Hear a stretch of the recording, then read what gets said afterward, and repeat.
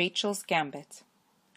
Rachel put her shearing knife in her belt. She ran her fingers through the thick wool of the sheep as she stood listening to Jacob, who was standing amid his flock.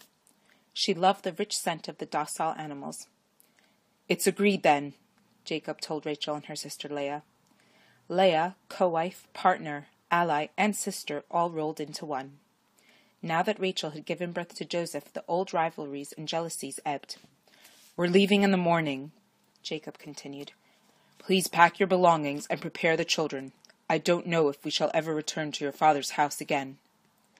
The three of them glanced across the Aramean plains and looked at Laban's compound in the distance. Rachel recalled that before Jacob's arrival it had been a simple mud brick house. Now, 20 years later, it had grown into a stone mansion, with a series of smaller mud brick houses and large stables. It was all Jacob's work, Rachel thought, and her father would steal it all over again. Rachel and Leah walked back to the compound silently, with the sun setting in the distance. Rachel knew that Leah's dislike for their father mirrored her own. They were little more than slaves to him, and so was Jacob. Strong, honest, hard-working Jacob had built their father's wealth, but was still treated little better than a beast of burden. It was within the rules of their people. As long as Laban was the master, he owned them. Running away would not make them free. She knew Laban would chase them. He would bring his idols in hand and demand they all return to him as per the law. The idols, those abhorred idols, she wondered if Laban controlled the idols, or if perhaps it was the other way around. She needed to get her hands on those idols. She needed to remove the idols from Laban's control, and thereby sever the eternal bondage. Joseph must grow up free. The sun sank below the horizon, with a full moon taking its place in the sky. As Rachel and Leah reached the compound, they nodded to each other and separated to their private quarters. Rachel walked past her own door and continued to Laban's private temple. Laban was several days away, she thought. He would not have taken his idols to the shearing of his distant flock. They must be here in his temple. Rachel walked to the back of the compound where the temple stood. She blessed the full moon for lighting her path in the dark night. A wild black cat screeched suddenly. Rachel jumped back in fright. "Damned cat!" she murmured, shaking. "You scare me to death!" Rachel approached the temple. It was a circular earthen structure, capped with a simple dome. The temple's diameter was the length of 2 men, as was its height. Rachel remembered Laban lovingly building the structure himself, casting spells and protection for his idols. The temple's door was on the eastern side, to face the rising sun, with open windows at the 3 other points of the compass. Rachel walked gingerly to one of the windows and peered inside. One lone, long candle burned brightly in a brazier hanging from the ceiling. On a stone pedestal in the center of the temple, Rachel could see the idols. Both of them were on the pedestal. They were less than an arm's length in height. There was a golden statuette of a man carved in exquisite detail, next to a matching silver one. If one looked at them long enough, one might think they were alive. That is not what troubled Rachel. It was the mastery they represented. The holder of the idols was the holder of their fortunes. It gave the right to land, to slaves, and to flocks. The idols were passed down from father to son. A freed Aramean man needed to receive his own idol from his master. Laban would never release Jacob, nor would her righteous Jacob agree to accept an idol for his release. By Aramean law, Jacob and his descendants would forever be slaves. Jacob did not care and would simply leave, but Rachel would not accept this. She did not want this doom hanging over her Joseph. At the floor of the temple, a black, sinuous form slithered around the pedestal. It had the thickness of a tree trunk, and at some points Rachel was able to see through its body to the dirt floor underneath. "A demon," she thought in alarm. "That is how he's protecting it. How can I get through it?" Rachel found the head of the slithering form. 2 bright red eyes shone from its face. It had neither nose nor ears, just deep-set eyes and a wide mouth that took up half its head. It reminded her of a giant eel, except that she could see long arms and legs at rest on the side of its body. The form shifted in and out of solidity, proving its demonic source. How can I trick the demon? Rachel wondered.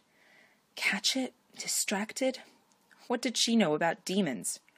Her father had never taught her the divinations, but he often liked to brag about how he captured them or controlled them. Blood! Yes, they liked blood. They were addicted to blood. They would follow the scent of fresh blood and feast on it. In gratitude, they would obey your wishes. Rachel retreated quietly from the temple and scanned the ground carefully. Then she spotted it. The cat sat against one of the buildings, licking its paws. With a speed born of desperation, Rachel pounced on the cat with both arms outstretched. The cat eluded her right hand, but she caught the cat by the neck with her left. The cat screeched and scratched at Rachel's arm. Rachel smashed the cat's head into the ground, drew out her shearing knife, and sliced the cat's neck. The blood flowed rapidly on the ground. Rachel ran back to the temple and stood behind the structure. A moment later, the door to the temple opened and the black demon slithered out. Rachel ran into the temple. She stopped at the entrance, looking for further traps or defenses. She noticed a heavy layer of dust around the central pedestal.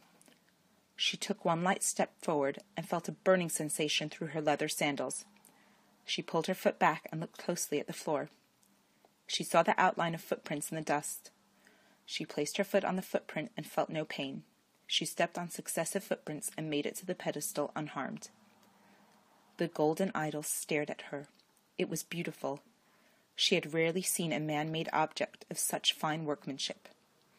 Rachel grabbed the idol, only to cry in pain as the idol seared the fingers of her right hand. She ripped the fabric off the bottom of her skirt, wrapped the woolen fabric around both idols, and removed them from the pedestal. She backed away from the pedestal, careful to tread on the footprints again. She reached the doorway and breathed a sigh of relief. As she turned and walked away, a dark hand clutched her ankle and pulled her back to the temple doorway. Rachel held on to the frame of the door, the idol still wrapped and clutched in her left hand. "You have deceived me, daughter of Laban," the demon hissed from the ground. "I fed you blood, demon. Release me. That is my request." "You think we're dumb, human? We are merely constrained. The blood drew me, but it was not enough to subjugate me. My task was to protect the idols, and I have failed. Though a thief you are now, the master of the idols, but you will not leave unscathed."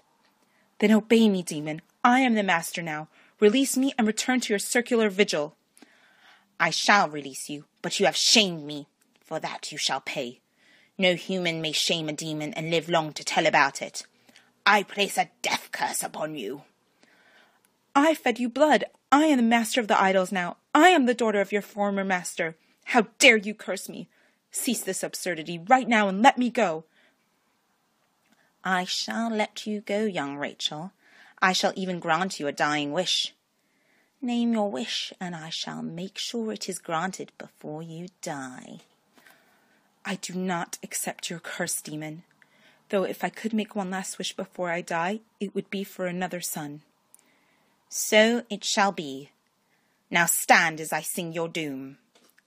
The demon, still holding Rachel's ankle, curled his long body into a bowl and looked at Rachel with his bright red eyes. He sang in a deep rumble, "O deceiver of the deceiver, you have bested the son of Bethuel, beautiful youngest Rachel, the queen of he who shall be Israel, mother of warriors and kings, name forever revered, wealth and honor for your progeny, strife and battle with your sister's kin. One more shall you see, child of sorrow, son of your right hand, son of strength. Joseph shall rule an empire and hasten the exile. You shall stand guard over your sons on their long return home, not to see them in this world, a power amongst the righteous." The demon released Rachel's ankle. Rachel walked back to her quarters trembling. "I did it," she thought. "I have the idols. Joseph shall be free. Jacob and even Leah's children will be free. We must leave at first light before Laban finds out." "But what about the death curse?" she wondered. Rachel smiled. "If the dying wish comes true, I will be satisfied."